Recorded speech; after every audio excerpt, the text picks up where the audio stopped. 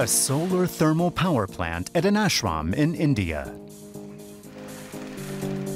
Protecting cloud forests in Rwanda. Efficient heaters for villages in Kyrgyzstan. 3 projects that have one thing in common. They're supported by Germany's International Climate Initiative.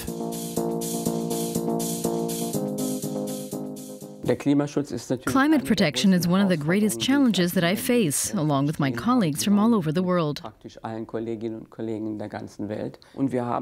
As industrialized nations, we've promised to provide $100 billion annually, every year, from 2020 onwards, to help countries in the South cope with the challenges. That's an important measure for building trust. If we don't live up to that pledge, if we didn't present it at the climate conference in Paris, then countries in the South will have every right to doubt that they can rely on us.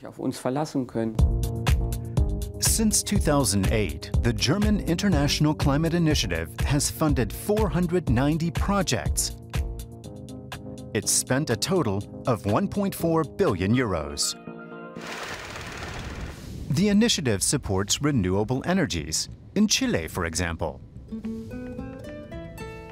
Test campaigns there have shown that the country has huge potential when it comes to wind energy. So the initiative is working to help set up several facilities, among them the El Totoral Wind Farm.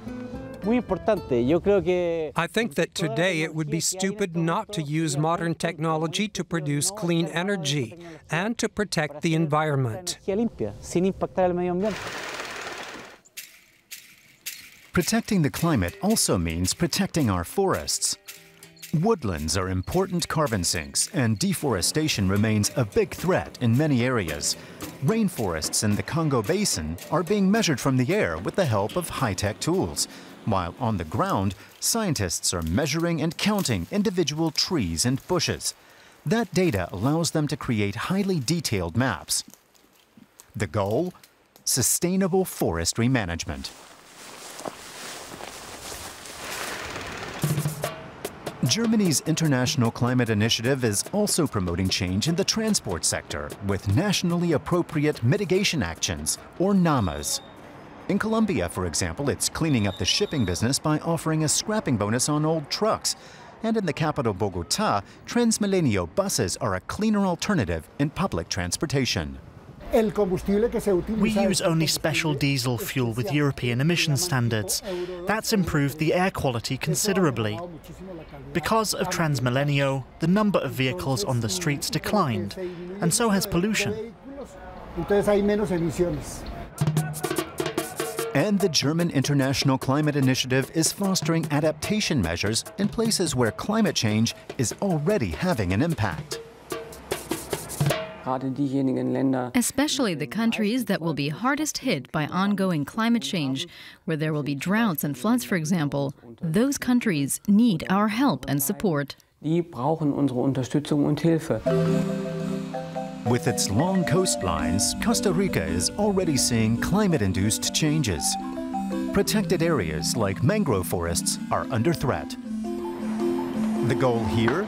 To create a system of natural reserves based on concepts worked out in Merino Ballena National Park.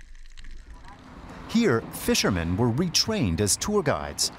Today, they live from the park that they once viewed as a threat to their way of life.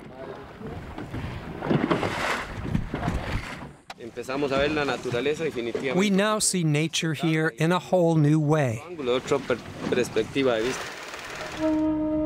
Conflicts due to climate change also threaten Kiribati.